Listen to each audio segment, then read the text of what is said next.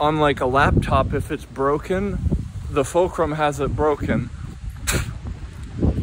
But then if you keep opening and closing the laptop lid, it's going to double as a wedge would on a screw, where the repetitiveness wanes on the thing that is cracked at the fulcrum, but is also leveling out around, almost as like the like one man's trash is another man's treasure. It's just like, here's a guy who looks at a note on the ground and he thinks it's his.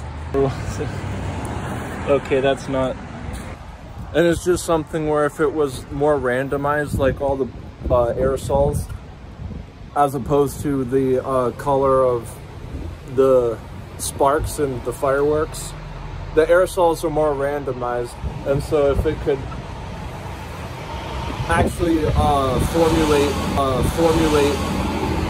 from banking off of that, would be probably at the intersection, almost as like how the mirror's refraction is at 90 degree, or at the 90 degree spray of the entire plume would indicate a stronghold, because it could capitalize off the bottleneck from the randomization.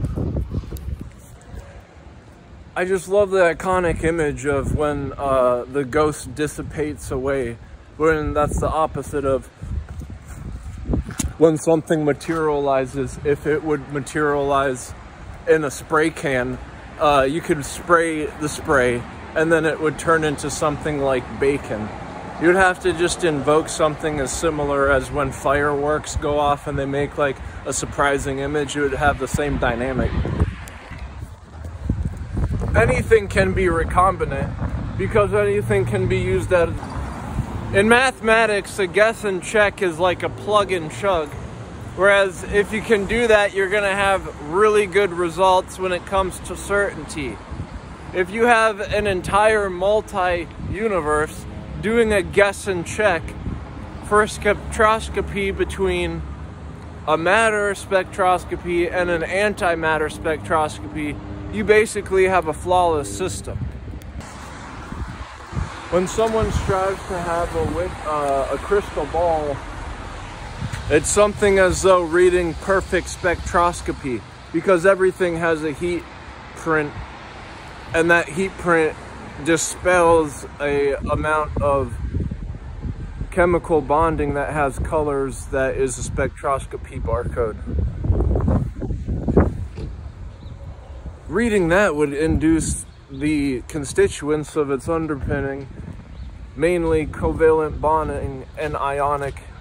We're then a step further. If you had a spectroscopy of an anti-spectroscopy, you could ostensibly put that next to any of the original spectroscopies that you'd make classically with a matter that's, you know, net positive, because it's not anti.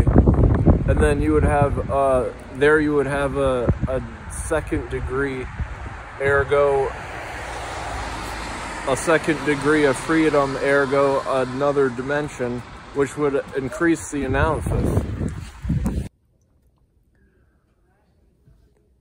So things that materialize and then dematerialize are so interesting because it can happen in a blink of an eye. But what happens when it's slowed down and you're able to see it if it's caught on camera?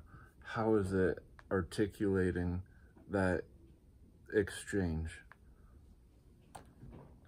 Well, I was just reading this book, a Psycho book, and this lady's been having a hard time, and then one of the questions that she got asked was, his cat, or I don't even want to read that.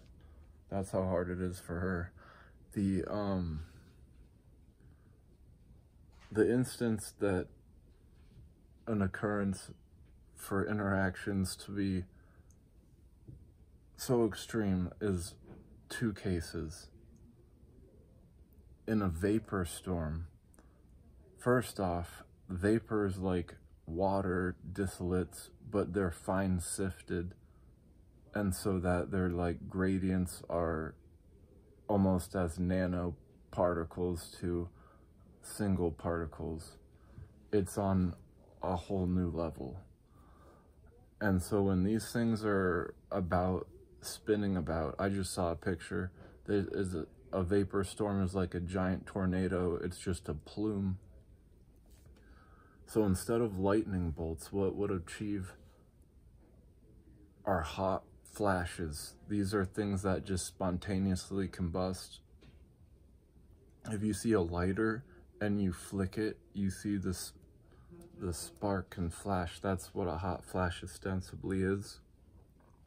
But there's one thing in particular that they do. They vacuum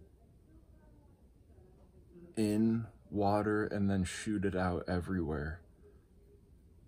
And it induces a fire exchange. And that's the flash part. So if inside of a vapor storm, all these little tiny vapor water distillates were doing hot flashes everywhere, it's actually orchestrated in a collective storm where the thunderbolts aren't random, they're just really well generated from a great randomization. So it's utilizing the randomization in order to next level generate an exchange. So in an occurrence of the vapor storm, sure, but what if it went conductive onto a different object, such as, you know, when lightning bolts strike, they find things that are like tall and metallic. Well, in a vapor storm, if it had a whole bunch of these spontaneous combustion hot flashes everywhere, it would be trying to find something probably less stark as like a big metallic object. So it's able to, since it's on the next level of the small distillates like banging around instead of like big water droplets, it's able to be more picky because it's like a hybrid of a regular storm. So it would be going around trying to find things that have iron, and things that have iron are everyone.